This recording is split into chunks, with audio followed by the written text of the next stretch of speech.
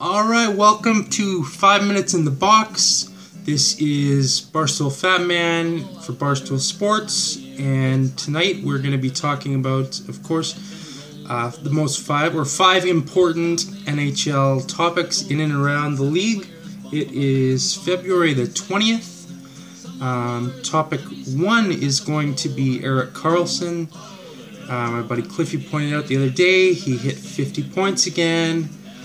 I think that's the 5th or the 6th time for him already. He hasn't had a very long career yet. Karlsson reminds me of Mike Green when Green came in the league and tore it up. Loved watching him. He was so smooth, such a good skater, and had a really good shot. Remind me back to the days of Paul Coffey. He was unbelievably maybe the best skating defenseman that I ever saw. Makes me wonder what it would have been like to see Bobby Orr, and was he that much ahead of Coffey even that he would have made me think he might be number 1 overall. I'm not sure. Would have liked to see though. Topic number 2 is Austin Martin's the Leafs. My buddy said how many years is he going to score 50 goals not too long ago, and I said none. I was thinking it's just so hard to score 50 anymore in the NHL. It only happens 1 to 2 times a year, and I thought Laine maybe had a little better chance of hitting 50. I think Matthews is going to turn into a hell of a player, but I just thought he was going to be more assist-oriented, being a centerman. I might be wrong. Jeff Carter's always been a sniper from the center. I would not say he's not going to hit 50 anymore ever. I think he maybe will get there 1 to 2 times. He's already got 28 so far. That's pretty good. I need to rethink that, I think. Topic number 3, Laine versus Matthews. It's happening tomorrow night. Big game, of course. Probably the best 2 rookies this year. Arguments can be had for a couple others, Marner maybe, or one of the D-men, or maybe Murray and Net if he finishes out the year strong. People forget though, Murray's already won a cup, so he wins.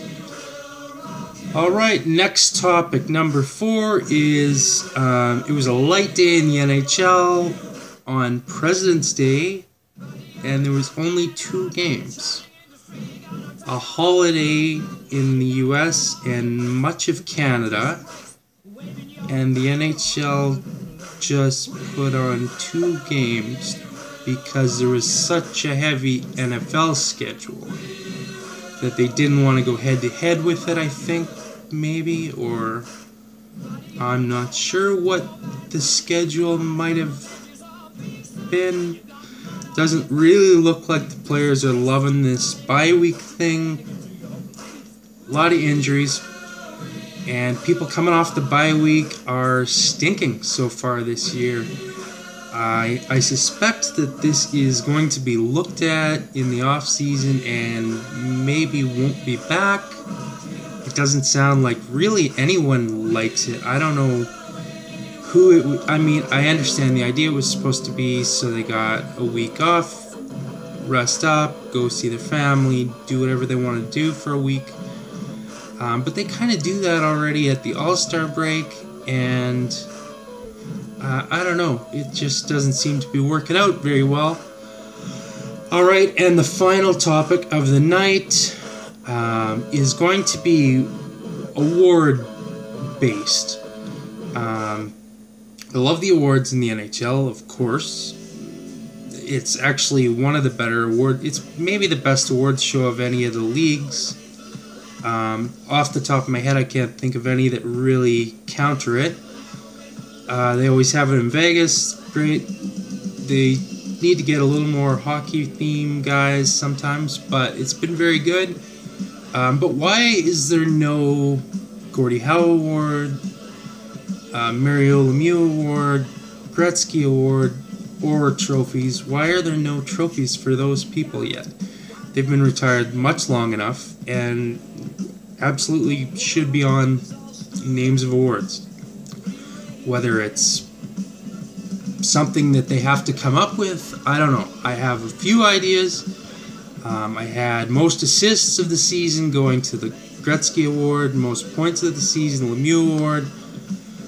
Most D-man points would go to Orr Award, and the best defensive D-man, some old school player maybe, or even like a Scott Stevens Award.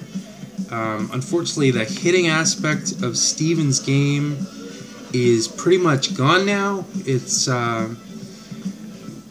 Phaneuf broke into the league, and he was being considered on par with Crosby and Ovechkin when he was allowed to hit like Stevens, and now he can't do that, and he's still sticking around. He's adapted, but he could have been the next Stevens. Anyways, that's it for the night. That's the top 5 topics. Thanks for tuning in. Sign up for the Barstool McAfee Show starting this week. I believe it's already on iTunes. Thanks for tuning in. We'll see you tomorrow night.